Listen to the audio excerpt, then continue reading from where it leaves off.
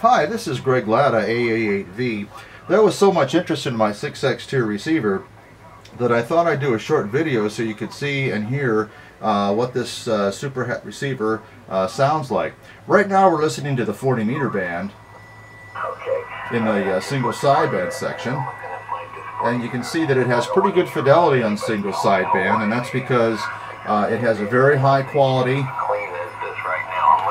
audio section, and it also has a wide filter suitable for single sideband. You can use the BFO control as a clarifier because the tuning can be a little bit touchy on this one, okay? Also, you'll find that different stations will come in at drastically different volumes.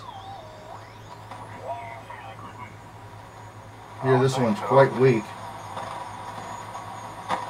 And that's because we don't have an automatic volume control. We got to turn the volume up ourselves, and then we got to turn it back down again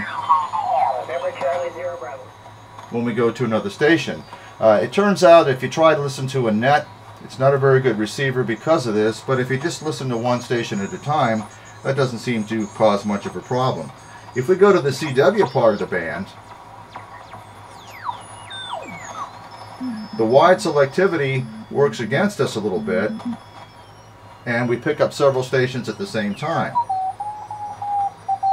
But by careful tuning and listening carefully, you can copy them. Again, the BFO control can be used as a fine-tuning control.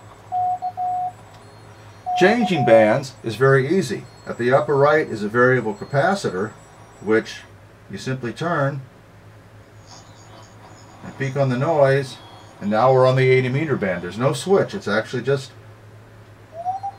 a variable capacitor that we change when we change bands, okay? The problems associated with wide selectivity and with a lack of an automatic volume control are easily solved if you get a high quality digital signal processing audio filter such as a time wave filter. A filter like that can give you selectivity down to 10 Hertz and incredible automatic volume control and solve all of the problems. To use the audio filter, I set the IF gain at 12 o'clock, the audio gain at 9 o'clock. I'm going to flip on the filter now, and now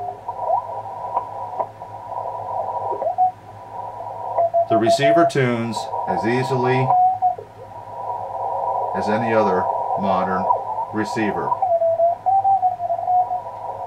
We can open up the selectivity. We can turn it down.